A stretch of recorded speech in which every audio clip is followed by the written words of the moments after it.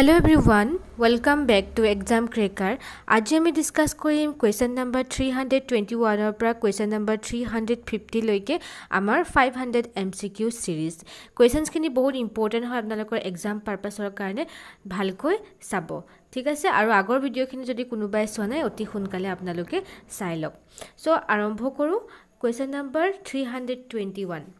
The first capital of Kochari Kingdom was Kochari সকলৰ প্ৰথম ৰাজধানী আছিল ডিমাপুৰ খাসপুৰ মাইবং ইয়া শুদ্ধ উত্তৰটো কি হ'ব প্ৰথমতে আমাৰ ক্যাপিটেল আছিল Kochari সকলৰ ডিমাপুৰত যিখন ক্যাপিটেল আগতে কি আছিল হিৰিম্বাপুৰ বুলি জনা গৈছিল Next discuss কৰো question number 322 Kochari সকলে নিজকে কোন ৰজাৰ বংশধৰ হিচাপে চিনাকি দিয়ে Kochari claims to be descendant of কোনজন ৰজাৰ পূৰ্বপুৰুষ বুলি তেওঁলোকে নিজকে চিনাকি দিয়ে সো ইয়াৰ অপচন সমূহ আছে ভীষ্মক ঘটোৎকচ আৰু আৰিমত্ত ইয়াৰ শুদ্ধ উত্তৰটো কি হ'ব ঘটোৎকচ বংশধৰ বুলি তেওঁলোকে চিনাকি দিয়ে Question number 323 মাধৱ কন্দলিয়ে কোনজন Kochari ৰজাৰ দিনত ৰামায়ণ অসমীয়ালৈ অনুবাদ কৰিছিল In which of the following Kochari king Madhav Kandali translated Ramayana to Assamese language মহামাণিক্য দেতসুং Manik ইয়াৰ শুদ্ধ উত্তৰটো কি হ'ব মহামাণিক্যৰ দিনত মহামাণিক্য যেতিয়া Kochari king আছিল তেতিয়া মাধৱ কন্দলিয়ে অসমীয়া ৰামায়ণখন অসমীয়ালৈ অনুবাদ কৰিছিল Next question number 324 Who annexed the Kochari kingdom Kochari সকলক কোনে দমন কৰিছিল সুহুংমুং সুতুফা সুকাফা ইয়াৰ শুদ্ধ উত্তৰটো কি হ'ব অপচন এ সুহুংমুঙে আমাৰ Kochari সকলক দমন কৰিছিল আৰু এটা কথা মনত ৰাখিব সুহুংমুঙে আমাৰ নিত্যপাল বা নীতিপালকো তেওঁ পৰাজিত কৰিছিল Question number 325 Who was known as Nirbhaya Narayan বুলি কাক জনা যায় ইয়াৰ শুদ্ধ উত্তৰটো কি হ'ব মানিক মদন কুঁৱৰ দেতসুং সো ইয়াৰ শুদ্ধ উত্তৰটো হ'ব মদন কুঁৱৰক আমাৰ নিৰ্ভয় নাৰায়ণ বুলি জনা যায় Next question number 326 Which official was appointed by Suhungmung to administer Kochari kingdom Kochari সকলক দমন কৰাৰ পাছত সুহুংমুঙে কোন বিষয়া নিযুক্তি দিছিল কোনজন বিষয়া Kochari সকলক দমন কৰাৰ পাছত সুহুংমুঙে নিযুক্তি দিছিল অপচনখিনি আছে মৰঙি খোৱা গুহাই খদিয়া খোৱা গুহাই দুটা অপচন ইয়াৰ শুদ্ধ উত্তৰটো কি হ'ব অপচন এ মৰঙি খোৱা গুহাইক তেওঁ নিযুক্তি দিছিল Next question number 327 কোন ৰাজবংশই Kochari ৰজাক থাপিত সাঞ্চিত হিচাপে পাতিছিল Which kingdom established Kocharis as a vassal king So vassal king হিচাপে কোনটো ৰাজবংশই কৰিছিল চুটিয়া আহোম আৰু জয়ন্তীয়া ইয়াৰ শুদ্ধ উত্তৰটো হৈছে option B Ahom Next question number 328 1857 চনৰ বিদ্ৰোহৰ প্ৰথম শহীদ কোন আছিল Who was first actually to So সিপাহী বিদ্ৰোহ প্ৰথম শহীদ প্ৰথম মাৰ্টাৰ হুদিছে মঙ্গল পাণ্ডে হৈছে 1857 ৰ প্ৰথমজন ঠিক আছে Next question number 329 সিপাহী বিদ্ৰোহী সকলে কাক ভাৰতৰ সম্ৰাট বুলি ঘোষণা কৰিছিল The revolters of Sepoy mutiny announced which of the following as Sultan of India So Sultan of India বুলি কাক ঘোষণা কৰিছিল সিপাহী বিদ্ৰোহীকে শাহ আলম দ্বিতীয় বাহাদুৰ শাহ ইয়া শুদ্ধ উত্তৰটো কি হ'ব দ্বিতীয় বাহাদুৰ শাহক আমাৰ ভাৰতৰ সম্ৰাট বুলি ঘোষণা কৰিছিল Question number 330 match the following Sepoy mutiny বা সিপাহী বিদ্ৰোহৰ এখিনি ম্যাচ কৰিবৰ কাৰণে ইয়াত দিয়া আছে বহুত ইম্পৰ্টেন্ট হয় এটো এতিয়া চাওক সিপাহী বিদ্ৰোহী সকলে কোনটো জায়গাৰ পৰা কোনখন ঠাইৰ পৰা কোনজন লিডাৰ আছিল সিপাহী বিদ্ৰোহ হেতু ইম্পৰ্টেন্ট হয় কেতিয়াবা ম্যাচ কৰিবৰ কাৰণে আহে আপোনালোকৰ মিলাবৰ কাৰণে সো লক্ষ্মী বা ইয়াত মই কি কৰিছো আপোনালোকক গুটেখিনি মিলাই থোৱা আছে জাস্ট আপোনালোকে ৰিমাইন্ড কৰিব বা এটা স্ক্ৰিনশ্বট লৈ ল'ব পাৰে লক্ষ্মী বায়ে কি কৰিছিল ঝান্সীৰ পৰাই তেওঁ লিডাৰ আছিল নানা সাহেব কানপুৰৰ পৰাই লিডাৰ আছিল আৰু মনিৰাম দেৱান অসমৰ পৰা কুঁৱৰ সিং বিহাৰৰ পৰা হজৰত মহত লক্ষ্ণৌৰ পৰা আছিল ঠিক আছে সো এখিনি মই মিলাই থোৱা আছে আপোনালোকে মিলাবৰ কাৰণে দৰকাৰ নাই আজ স্ক্ৰিনশ্বট মাৰিবলৈ আপোনালোকে এখিনি থৈ দিব Next question 331 তলৰ কোনটো সিপাহী বিদ্ৰোহৰ কাৰণ Which of the following are reasons of Sepoy mutiny Sepoy mutiny কাৰণটো হুদিছে option A use of Enfield ৰাইফলৰ ব্যৱহাৰ অপশ্যন বি নানা চাহেব ৱাজ ৰিফিউজ পেঞ্চন নানা চাহেবক পেঞ্চন দিয়া বন্ধ কৰিছিলে অপশ্যন সি ইণ্ডিয়ান চলজাৰ ৱেৰ পেড ল' চেলাৰী আমাৰ ভাৰতীয় সৈন্যসকলক কম চেলাৰী দিয়া হৈছিলে option D all of the above ইয়াৰ শুদ্ধ উত্তৰটো কি হ'ব all of the above option D ইয়াৰ শুদ্ধ উত্তৰ হ'ব কাৰণ চিপাহী বিদ্ৰোহৰ কাৰণ কেইবাটাও আছিলে মই অলৰেডি ডিছকাছ কৰিছিলোঁ সামাজিক কাৰণ অৰ্থনৈতিক কাৰণ সামৰিক কাৰণ বহুত ধৰণৰ কাৰণ আছিলে এই গোটেইকেইটা ইয়াত শুদ্ধ হয় Well, question number 332 আমি discuss কৰো which of the following are causes of failure of revolt সিপাহী mutiny তলৰ কোনটো সিপাহী বিদ্ৰোহ অসফলতাৰ কাৰণ এটা সিপাহী বিদ্ৰোহ অসফলতাৰ কাৰণ সমূহ কি এতিয়া পঢ়ো option a lake of unity একতাৰ অভাৱ মিলিটাৰী ইকুইপমেন্ট অফ ৰেবেলছ ৱেৰ ইনফেৰিয়ৰ বিদ্ৰোহত ব্যৱহৃত অস্ত্ৰসমূহ নিম্নমানৰ আছিলে অপশ্যন সি নিজাম হালকাৰ্ছ হেল্প ব্ৰিটিছাৰ নিজাম আৰু হালকাৰ ব্ৰিটিছসকলক সহায় কৰিছিল আৰু option D all of the above ইয়াৰ শুদ্ধ উত্তৰটো হ'ব অল অফ দ্য এবভ এই গোটেইখিনিয়ে আমাৰ সিপাহী বিদ্ৰোহৰ কাৰণ হয় একতাৰ অভাৱ আমাৰ অস্ত্ৰসমূহ নিম্নমানৰ আছিল আৰু কিছুমানে ব্ৰিটিছক সহায় কৰিছিল সিপাহী বিদ্ৰোহৰ ইনফৰমেশ্যনবিলাক দি আছিল এই গোটেইখিনিয়ে সিপাহী বিদ্ৰোহ ফেইলিয়ৰৰ কাৰণ হয় Next question আমি discuss কৰো question number 333 civil disobedience movement took place আইন অমান্য আন্দোলন কেতিয়া হৈছিল option A 1930 option B 1931 option সি 1932 ইয়াৰ শুদ্ধ উত্তৰটো কি হ'ব 1930 আমাৰ civil disobedience movement বা আইন অমান্য আন্দোলন হৈছিল Next question number 334 which of the following are true তলৰ কোনটো উক্তি শুদ্ধ বুলি কৈছে Option A civil disobedience movement started by Gandhiji Mahatma Gandhi আৰম্ভ কৰিছিল আইন অমান্য আন্দোলন সম্পূৰ্ণভাৱে শুদ্ধ হয় এটো আৰু বি হৈছে গুজৰাটত আৰম্ভ হৈছিল আইন অমান্য আন্দোলন civil disobedience movement started at Gujarat সম্পূৰ্ণভাৱে শুদ্ধ হয় option C huge women পাৰ্টিসিপেশন in civil disobedience movement মহিলাৰ যোগদান ইয়াৰ এটা বৈশিষ্ট্য আছিল civil disobedience movementৰ এই সকলোখিনিয়ে শুদ্ধ হয় so option D is the correct options Next question number 335 Quit India movement started Bharat ত্যাগ আন্দোলন আৰম্ভ হৈছিল 1930 1942 1935 9 ইয়াৰ শুদ্ধ উত্তৰটো আপোনালোকে মোক দিয়ক বিকজ এই গুটেখিনি মই মোৰ লেসনত ডিসকাস কৰি থোৱা আছে 335 ৰ এনসাৰ ভাৰত ত্যাগ আন্দোলন বা কুইট ইণ্ডিয়া মুভমেন্ট কেতিয়া আৰম্ভ হৈছিল নেক্সট কোৱেশ্চন নম্বৰ 336 কোন চনত ভাৰতত ব্ৰিটিছ ইষ্ট ইণ্ডিয়া কোম্পানীৰ শাসনৰ অন্ত পৰিছিল বহুত সহজ প্ৰশ্ন হয় The rule of British East India Company came to end 1857, 1861, 1858, 1947. ठीक है Next question number 337. Pitch India Act passed at Pitor Bharat Ain ketia pass কৰিছিল 1784, 1773, 1774. ইয়াৰ শুদ্ধ উত্তৰটো কি হ'ব পিটৰ ভাৰত আইনৰ option A 1784. Next question number 338 তলৰ কোনটো অসহযোগ আন্দোলনৰ কাৰণ আছিল which of the following is and are the reason of non cooperation movement option A বংগভংগ আন্দোলন অপশ্যন বি জালিয়ানাবাগৰ হত্যাকাণ্ড অপশ্যন সি খিলাফত আন্দোলন আৰু অপশ্যন ডি লুন সত্যাগ্ৰহ এতিয়া সুধিছে অসহযোগ আন্দোলন বা নন কোঅপাৰেশন মুভমেন্টৰ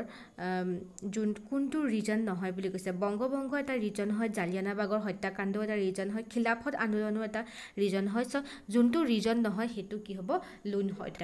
লুন সত্যাগ্ৰহ আমাৰ নন কোঅপাৰেশন মুভমেন্টৰ এটা ৰিজন নাছিলে ঠিক আছে লুন হত্যাগ্ৰহ কিহৰ ৰিজন আছিল আপোনালোকে মোক কক ঠিক আছে Next question number 339 Human Resource Development ওপৰত এটা কোৱেশ্চনছ আমি ডিসকাস কৰো মানৱ সম্পদ উন্নয়নৰ চেপ্টাৰটো আমাৰ থাকি গৈছিল তাৰ ওপৰত কিটামান কোৱেশ্চন ডিসকাস কৰিছো বেসিক্যালি কনসেপচুৱেল কোৱেশ্চনছ আহিব আৰু সেক্স ৰেশিও তাৰপিছতে এডুকেশন ইনডেক্স শিক্ষিত হাৰ কিমান লিটাৰেসি ৰেট কিমান এনেকুৱা ধৰণৰ কোৱেশ্চন আপোনালোকৰ হিউম্যান ৰিসোৰ্স ডেভেলপমেন্টৰ পৰা আহিব পাৰে সো মানৱ সম্পদ উন্নয়ন হল বা হিউম্যান ৰিসোৰ্স ডেভেলপমেন্ট মিন্স কি বুজায় option A integrated use of training organisation career development ইফৰ্ট two ইন্ডিভিজুৱেল প্ৰশিক্ষণ আৰু সংস্থাৰ যোগেদি ব্যক্তিৰ কেৰিয়াৰ উন্নয়ন মানৱ সম্পদৰ বৃদ্ধি আৰু ইনক্ৰিজ ইন ৱেলথ সম্পদৰ বৃদ্ধি ইয়াৰ ভিতৰত কোনটো অপশ্যন শুদ্ধ হ'ব integrated use of training organisation career development ইফৰ্ট two ইন্ডিভিজুৱেল প্ৰশিক্ষণ আৰু সংস্থাৰ যোগেদি ব্যক্তিৰ কেৰিয়াৰ উন্নয়ন অপশ্যন এ ইয়াতে শুদ্ধ উত্তৰ হ'ব Next question number 340 indicators of human resource development includes মানৱ সম্পদৰ উৎস বা সূচক তলৰ কোনটো হয় সুধিছে option A লিটাৰেসি rate option B birth rate option C poverty rate আৰু option D all of the above এতিয়া ইণ্ডিকেটৰ্ছ বা মানৱ সম্পদৰ উৎস আমি বিভিন্ন ধৰণৰ আছে শিক্ষা হেল্থ বিভিন্ন ধৰণৰ আছে সো ইয়াৰ আটাইকেইটা অপশন শুদ্ধ হ'ব আমি লিটাৰেসি rate birth rate poverty rate এই গোটেইকেইটাৰ যোগেদি আমি হিউম্যান ৰিসোৰ্স ডেভেলপ হৈছে নে নাই এটো আমি জুখিব পাৰোঁ ঠিক আছে Next question number 341 Economics associated with human development is মানৱ সম্পদ বিকাশৰ লগত জড়িত অৰ্থনীতিবিদজন কোন আছিল option A মৰজি Desai option B Mahbubul হক ইয়াৰ শুদ্ধ উত্তৰটো হ'ব অপশন বি মহবুবুল হক আমাৰ মানৱ সম্পদ উন্নয়ন বিকাশৰ লগত জড়িত আছিল Next question number 342 actually sex ratio মিলাবৰ কাৰণে দিয়া আছে এটা sex ratio 958 আৰু ইন্ডিয়া লেভেলত আছে 940 লিটাৰেসি ৰেট 63.25 আছিল আমাৰ আগৰ সেন্সাস আৰু বৰ্তমান সেন্সাসত আমাৰ লিটাৰেসি ৰেট অসমৰ 73.18 আৰু বাৰ্থ ৰেটটো কিমান হ'ব অসমৰ আৰু IMF ইনফেন্ট মৰ্টেলিটি ৰেট কিমান হয় এটো আপোনালোকে মোক ক'ব কমেন্ট সেকশনত মই হেকানে ইয়াত লিখা নাই কোৱেশ্চন নাম্বাৰ অপশন 5 টো হৈছে পাৰ্সেন্টেজ অফ পভাৰ্টি সো আমাৰ অসমত 31.98% মানুহ আমাৰ কি হৈছে দৰিদ্ৰ সীমাৰেখাৰ তলত আছে দৰিদ্ৰ বুলি ক'ব পাৰি ঠিক আছে এইখিনি আপোনালোকে ডাটা মনত ৰাখিব যদিও মই মেথছ অফ দা ফলোইং বুলি দিছো মই ধুনিয়াকে মিলাই থোৱা আছে সেক্স ৰেশিও আছে আমাৰ 958 আৰু ইণ্ডিয়াৰ 940 আছে আৰু লিটাৰেসি ৰেট 63.25 আগতে আছিল আৰু বৰ্তমান 73.18 ঠিক আছে নেক্সট ডিসকাস কৰো Question number 343 জন্ম হাৰ হল birth rate is birth rate কেনেকৈ ক্যালকুলেট কৰা হয় জন্মৰ সংখ্যা ডিভাইডেড বাই মুঠ জনসংখ্যা multiplied by 1000 number of birth divided by total population multiplied by 1000 number of birth divided by total population multiplied বাই 100 ইয়াৰ শুদ্ধ উত্তৰটো কি হ'ব আমি বাৰ্থ ৰেট সদায় 1000 দি ডিভাইড কৰো জন্মৰ সংখ্যা আৰু মুঠ জনসংখ্যা দি আমি ডিভাইড কৰি আপলাই 1000 দি আমি মাল্টিপ্লাই কৰো ঠিক আছে আহিলো আপোনালোকৰ এটা চেপ্টাৰ আছে চাব তাতে যে initiative taken by the government in health educations আৰু এমপ্লয়মেন্ট সেক্টৰ হেল্থ এডুকেশন আৰু এমপ্লয়মেন্ট সেক্টৰত কেনেকুৱা ধৰণৰ গভৰ্নমেন্টে ইনিশিয়েটিভ লৈছে ঠিক আছে ইয়াতে কেতেমান আসনি বা পলিসি ইয়াতে ডিসকাস কৰিব লগা কথা থাকে যে গভৰ্নমেন্টে কেনেকুৱা ধৰণৰ আসনি লৈছে question number 344 Ayush stands for এটো গভৰ্নমেন্টে লৈছে এনেকুৱা এটা পলিসি আয়ুষ যাৰ নামটো হৈছে এটো ইমপ্লিমেন্ট কেতিয়া হৈছিল আমাৰ 1990 ত হৈছিল আয়ুষ যোনটো স্কিম হয় আৰু ইয়াত কিকলি বস্তু উল্লেখ আছে আয়ুৰ্বেদ যোগা নেচাৰোপেথি ইউনানি সিদ্ধ হোমিওপেথি আয়ুৰ্বেদা উনানি আৰু হোমিওপেথি ইয়াৰ শুদ্ধ উত্তৰটো কি হ'ব অপশন এ আয়ুৰ্বেদ যোগা আৰু নেচাৰোপেথি উনানি সিদ্ধ আৰু হোমিওপেথি ইয়াত উল্লেখ আছে আয়ুষ মনত ৰাখিব এটো হেল্থ ইনিশিয়েটিভ হয় আপোনালোকৰ সিলেবাসত এটো ইনক্লুড আছে ঠিক আছে Next আহিলে আমাৰ question number 345 বিস্তাৰিত অটল অমৃত অভিযান is a বিস্তাৰিত অটল অমৃত অভিযান হল এতিয়া এটো আমাৰ অসম বাজেট ৰিসেন্টলি যোনটো অসম বাজেট 2019 and 20 ডিসকাস হৈছে তাত এই যোনটো বিস্তাৰিত অটল অমৃত অভিযান আছে আৰু এটা হেল্থ ইনিশিয়েটিভ হয় আৰু এটো কি হয় পঢ়ো আমি অপশন এ আছে এ কেসলেস হেল্থ কেয়াৰ স্কিম কেসলেস স্বাস্থ্য সম্পৰ্কীয় আঁচনি হয় এটো option B launched on 1st April 2018 C covers 6 critical disease ইয়াত 6টা critical diseaseৰ কথা কোৱা আছে ইয়াত গুটেইকিটা অপচনে আপোনালোকৰ শুদ্ধ হ'ব ঠিক আছে সো গুটেইকিটা অটল অমৃত অভিযানৰ শুদ্ধ অপচন আছে all of the above ইয়াত কাৰেক্ট হ'ব question number 346 অসম আগ্ৰহী আৰোগ্য নিধি 1346 অসম আৰোগ্য নিধি AAN provides financial assistance up to এটো এটা হেল্থ ইনিশিয়েটিভ হয় অসম আৰোগ্য নিধি ইয়াত কোন ফাইনান্সিয়াল এসিস্টেন্ট প্ৰভাইড কৰে কিমান টকা প্ৰভাইড কৰে হেতু আমি চা option A 15000 to BPL category या শুদ্ধ উত্তৰটো হ'ব আমাৰ 15000 to BPL categories আমাৰ এই অসম আৰোগ্য নিধিৰ জৰিয়তে প্ৰভাইড কৰে নেক্সট আমি ডিসকাস কৰো operation smile provide operation smile এটো কাৰ কাৰণে ইনিশিয়েটিভ হয় এটো ইম্পৰ্টেন্ট হয় Option A, free surgery for children having cleft palate and lip, fota talu aru uthor karne free surgery korabo operation smile ba free surgery to person having cleft palate and lip mane yate children or yate pochonto hudise operation smile to children or karone teuluke fota talu aru uthor karne surgery কৰাবনে নে যিকোনো মানুহৰ কাৰণে কৰাব ইয়াৰ শুদ্ধ উত্তৰটো হ'ব আমাৰ free সাৰ্জাৰি for children having cleft plate and lip কটা আলু তালু আৰু উঠৰ কাৰণে অপাৰেশনাল অপাৰেশন স্মাইল মৰিব স্মাইল এটো আমাৰ ফটা তালু আৰু উঠৰ কাৰণে অসম গভৰ্ণমেণ্টৰ ফালৰ পৰা এটো ইনিশিয়েটিভ হয় next question Tejashwi নৱধি Tamas 2 edu infra funds yar form to hoise TNEIF kitiaba yar full form to ahibo by TNEIF ঠিক আছে so tejaswi navadhi tamas to education infrastructure funds অলপ কমপ্লিকেটেড হয় এটো উচ্চাৰণ কৰিব কাৰণে কিন্তু এটো ইম্পৰ্টেন্ট হয় আপোনালোকে যদি হিমন্ত বিশ্ব শৰ্মাক ফলো কৰি থাকে ফেসবুকত তেতিয়া হলে আপোনালোকে গম পাব যে এটো বিষয়তে এটা আপডেটও দিছিলে ঠিক আছে মই এবাৰ দেখাই দিব লৈছো আপোনালোকক সেই আপডেটটো এটো হৈছে হেতু আপডেট চাওক হিমন্ত বিশ্ব শৰ্মা এটো অফিচিয়েল পেজ হয় তেজস্বী নৱধি তামাস টু এডু infra funds TNEIF development of professional college and universities as promised in budget 2017-18 we had launched these schemes to reimagine and restructure higher education was launched as per the budget promise 2017-18 ঠিক আছে এটো important হয় because educational initiative আছে আপোনালোকৰ সিলেবাসত বহুতখিনি include আছে so এটো scheme important হয় এটো ধুনিয়াকে আছে ইয়াতে ঠিক আছে সো এই স্কিম টু TNEIF এই স্কিম টু কিহৰ কাৰণে বাৰু কৰা হৈছে অপচন এ পহু M to develop professional college and university across the ষ্টেটস আমাৰ ষ্টেট বিলাকত কি কৰিব প্ৰফেশনাল কলেজ আৰু ইউনিভাৰ্সিটি বহাব option B 4 new college 4খন college বহাব কোট বহাব Kokrajhar government college হেমৰন government college Diphu government college কেকে হেন্দিক সংস্কৃত কলেজ এই 4খন বহাব কিহৰ আন্ডাৰত বহাব TNEIF-ৰ জৰিয়তে বহাব option C scheme announced in 2017 and 18 এই গুটেগিটা অপচন আমাৰ শুদ্ধ হ'ব TNEIF-ৰ জৰিয়তে আৰু এটা এডুকেশনাল ইনিশিয়েটিভ হয় আন্ডাৰ গভৰ্ণমেণ্ট ঠিক আছে Next discuss koro question number 349 Assam budget introduce Assamese as a MIL language to Assam budgetot Assamia bhakhato MIL বিষয় হিচাপে লবলৈ উত্থাপন কৰিছে কোনখিনি ষ্টুডেন্টৰ কাৰণে ইয়াত সুধিছে option A a student in Assam studying in class 9 and 10 option b this project includes 6 scheduled area and Barak Valley ইয়াৰ শুদ্ধ অপচনটো কি হ'ব